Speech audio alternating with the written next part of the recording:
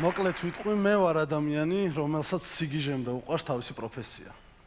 აი, რომელთაც ვიღვიძებ და რომელთაც ვიძინებ და შემიძლია ვაკეთო სულ. ალბათ ბევრს გეცოდინებათ, ვინ არის ხმის დიზაინერი და რას ვაკეთებთ ამ პროფესიის ადამიანები. მაგრამ დარწმუნებული ვარ, არის ხალხი, ვინც ბოლომდე არ იცის ეს. ამიტომ ჯერ მინდა გაჩვენოთ ერთი ვიდეო, რომელზეც მე ვიმუშავე და მერე ვისაუბროთ ჩემს პროფესიაზე.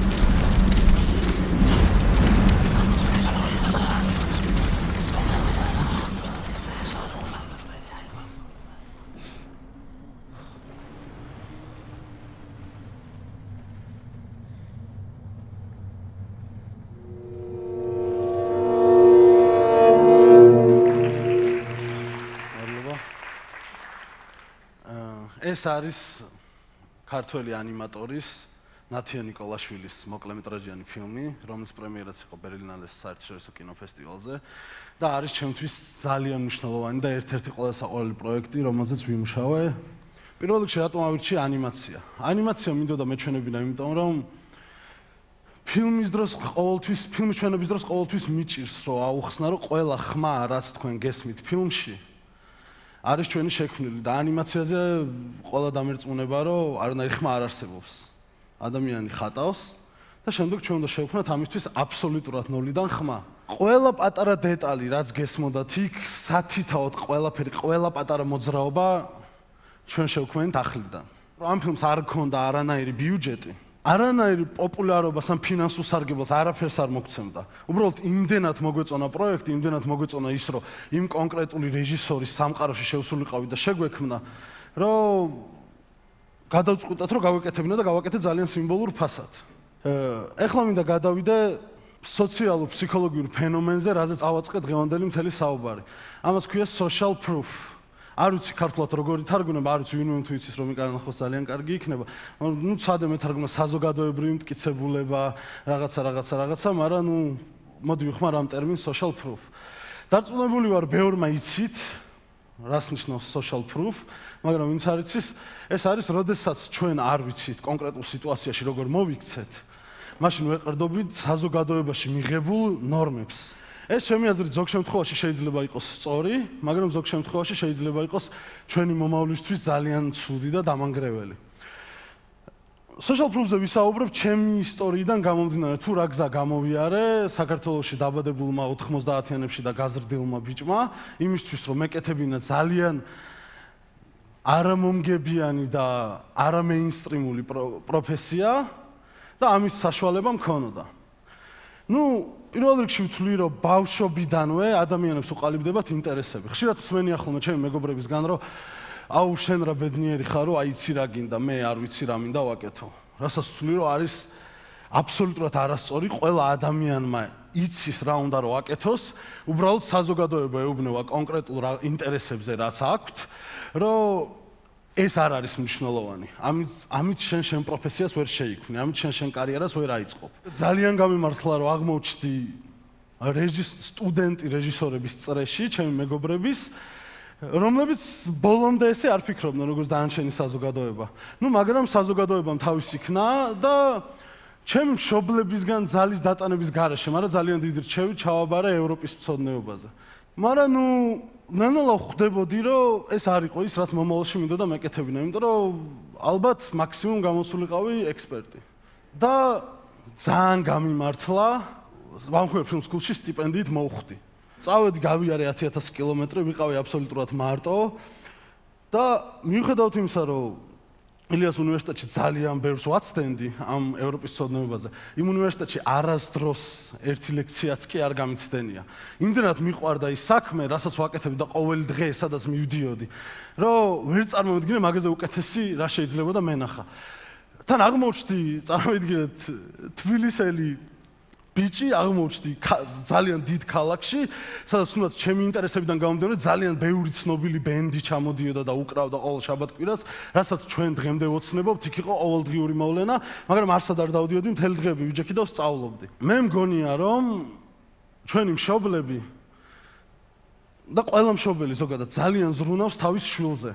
ჯერ ჩემი მეუღლე არ არის ფეხბურთელი, მაგრამ უკვე რომ ვფიქრობ იმაზე, რომ შვილი მყავდეს, უკვე ხვდები რამდენად დიდ შარში ვერევი და რამხელა პრობლემები შემექმნება, რაც არ უნდა კარგი ტიპი ვიყო. და დარწმუნებული ვარ, ყველა მშობელი იმის მე რაც შვილიც რო გაუჩნდება, ძალიან დაბნეული არის და არ იცის რა გააკეთოს და მიმართავს ისევ ამ ფენომენს, social proofs. უყურებს სხვები როგორ აკეთებენ და ცდილობს გაიმეოროს ის. ერთ-ერთი მაგალითი არის ამისი, რომ ეუბნება თავის შვილს, რომ მოდი ჩააბარე ბიზნესზე. იმიტომ რომ ნანახი აქვს, რომ ცუკერბერგი, ბილ გეიტსი, თქვათ, სტივ ჯობსი არიან პოპულარული ბიზნესმენები და აქვს ძალიან ბევრი ფული. ჩემი აზრით, ჩვენ თავიდანვე, ბავშვობიდანვე მოყოლებული უნდა დავფიქრდეთ რა არის ჩვენი ინტერესები, რისი გაკეთება გვიყვარს ყველაზე მეტად და ერთ მთავარ რაღაცაზე. იმაზე, რომ შეგვიძლია თუ არა ეს ვაკეთოთ დღე და ღამე. შეგვიძლია თუ არა ვაკეთოთ ეს ღამეების თენებით 5 წლის მანძილზე. მე იმის მერე მივხვდი, რამდენად მიყვარდა ეს პროფესია, როცა ამის წინაშე დავდექი, რომ დღე და ღამე მიწევდა თენება, ფიზიკურად უკვე ვეღარ ვქაჩავდი, მაგრამ იმდენად მიყვარდა საქმე, რომ სული ჩემი არ დანგრეულა ამის კეთებისას. მაგალითად ავიღოთ თუნდაც ეს ანიმაცია, მიუხედავად იმისა, რომ არანაირი ფინანსური ან არანაირი გამოჩენის პერსპექტივა არ მქონდა ამ ანიმაციით დიდი, უბრალოდ იმდენად მიყვარდა ის, რაც იმ დამწყებმა ანიმატორმა ეს ფილმი რომ მომიტანა, მომიყვა ის სამყარო, რომ და იმდენად მიყვარს ხმის გაკეთება, დავჯექი და თვეები დღე და ღამე ვაკეთებდი ამას, რომ გამეკეთებინა ისეთი, როგორც მე მინდოდა. დამემართა ერთი ძალიან მნიშვნელოვანი რაღაც. როდესაც ვამთავრებდი Vancouver Film Schools, გამიჩნდა ძალიან დიდი პასუხისმგებლობის გრძნობა. რომ გამიმართლა ძალიან იმაში, რომ ავირჩიე ის პროფესია, რაც საქართველოში არც ისე გავრცელებული არ იყო საზოგადოებაში, რაც მე მინდოდა, მიუხედავად იმისა, რომ იყო ძალიან არამეინსტრიმული და ეხლა რო არ შემექმნა ამ პროფესიით კარიერა, ვიქნებოდი ძალიან ცუდი ტიპი. იმიტომ რომ ისედაც ბევრისთვის ძალიან ცუდი ტიპი ვიყავი, არასერიოზული, იმიტომ რომ ისეთი პროფესია ავირჩიე, რომ მაგათთვის მნიშვნელოვანი საერთოდ არ იყო. ძალიან ხშირად გამიგია, რომ ქართველი მშობლები სხვა კულტურებზე ამბობენ, რომ აიცით რა, ბავშვს 18 წლიდან აგდებენ სახლიდან და ის ბავშვი უნდა წავიდეს და თავისით უნდა იშოვოს ფული. საერთოდ არ ვთვლი, რომ ეს მართალია და რაც მე მინახავს, ეს არასდროს არ ყოფილა მართალი. უბრალოდ სხვა კულტურებში ბავშვები თვითონ ხვდებიან რაღაც ასაკში და მეც რომ მომიწერო მარტო და არ შენყავი 10,000 კილომეტრის იქით ჩემი მშობლებისგან, რომ ყველაფერი ეს ჩვენ უნდა ვაკეთოთ. რამხელა სტრესია ხო წარმოგიდგენიათ? ანუ ფული ჩვენ თვითონ უნდა ვიშოვოთ, საკუთარი თავი ჩვენ თვითონ უნდა ვარჩინოთ. ადამიანს როდესაც აძლევ თავისუფლებას, ის ადამიანი ძალიან დიდ პასუხისმგებლობას იღებს თავის თავზე. მე გავაგრძელოთ იმითი, როგორ დავბრუნდი საქართველოში, თქვა.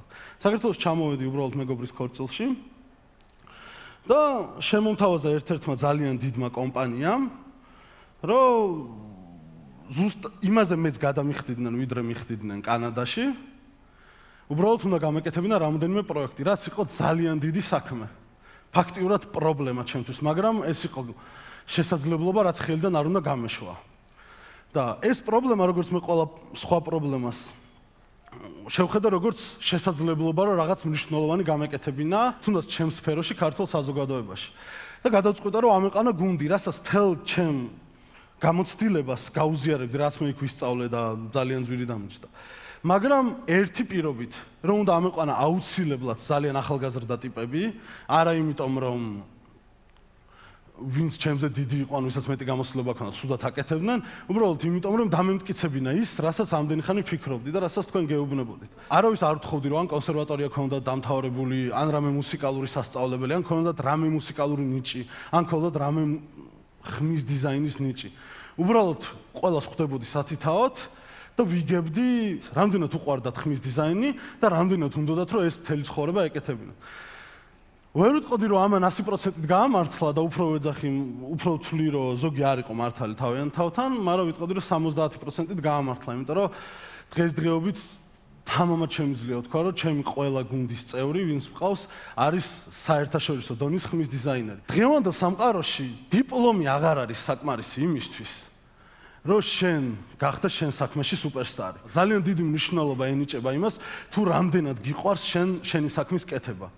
თან თქვენს დამეთანხმებით ალბათ, რომ თუ არ გიყვარს შენი საქმის კეთება, ნახევარ და აკეთებ რაღაცას, ნახევარ ცხოვრებას ატარებ უბედურად.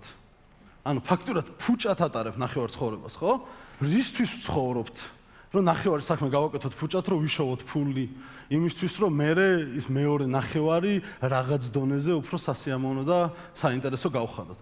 ამიტომ ჩემი აზრით პროფესია, რომელსაც ვირჩევთ, ამბობს ვინ ვართ ჩვენ და თვითონ სოციუმში გვამკვიდრებს ბევრად უფრო კარგად, ვიდრე ის თუ თქვათ რა გვაცვია.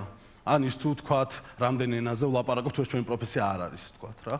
ხო და ერთი სასაცილო ისტორია გამახსენდა, რომ ერთხელ მაგალითად შემხვდა ჩემი მეგობარი, არც ერთ პროფესიას არ ვაკნინებ, პირიქით თელი ჩემი საუბარი იმაზე, რომ ყველა პროფესია მნიშვნელოვანია, რომელიც ჩემი ბავშვობის მეგობარი იყო, მე არ მქონდა ურთიერთობა და დღეს არის დისტრიბუტორი. მე ამ დროს ვარ პირდაპირ თამამად ვიტყვი, რომ შევდივარ ალბათ ტოპ 5%-ში მაღალანაზღაურებად კადრებში საქართველოში და ეს ტიპი მოდის ჩემთან და როგორ ხარ ბესო და მეთქი კარგად ვარ, მე დავარქვათ გიორგი, არ ქვია გიორგი.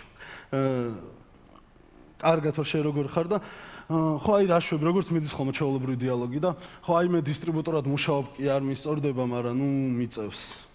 და მე შენ რას აკეთებ და ვეუბნები, რომ ნუ მე ვთხარ, რომ მეთქი აი ხმის დიზაინერი ვარ ფილმს რაღაცა და აუ კიდე სერიოზულად აწვევი ამას მეკითხება რა. და მეთქი აუცილებლად დისტრიბუტორად უნდა ვიმუშაო, რომ ხალხმა ჩათვალოს, თუნდაც ჩემმა ნათესავებმა და ჩემმა მეზობლებმა და ჩემმა მეგობრებმა, რომ მე სწორ გზას დავადექი ცხოვრებაში.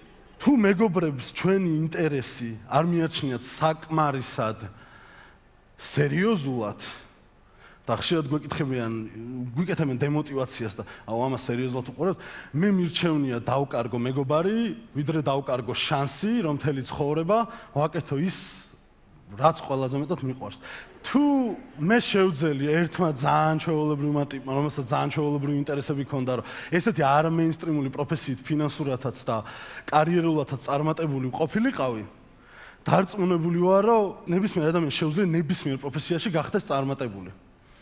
აი მნიშვნელობა არ აქვს, რა იქნება. ძალიან დიდი მადლობა.